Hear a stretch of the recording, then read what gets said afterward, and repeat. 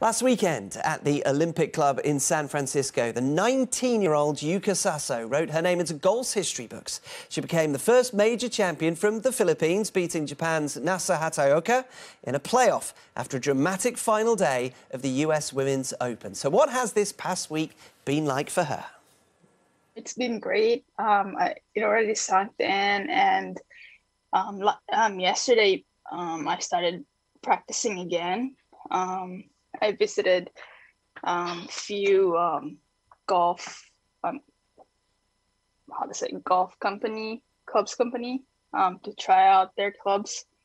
But yeah, I'm more focused now on my next tournament.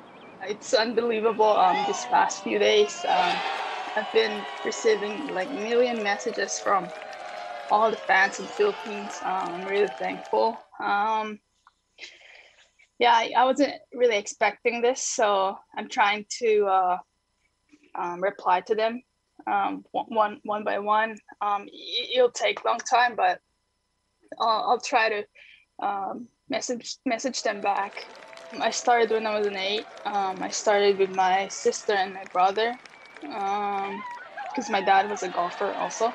He's not a professional; he's just an amateur golfer. But yeah, he introduces us to golf, and when I was turning 9, I told my dad and my mom that I wanted to be a professional golfer. That is because I watched the superstars in TV, like Paula Creamer, in Japan tour, Ryo Ishikawa, and Ai Miyazato.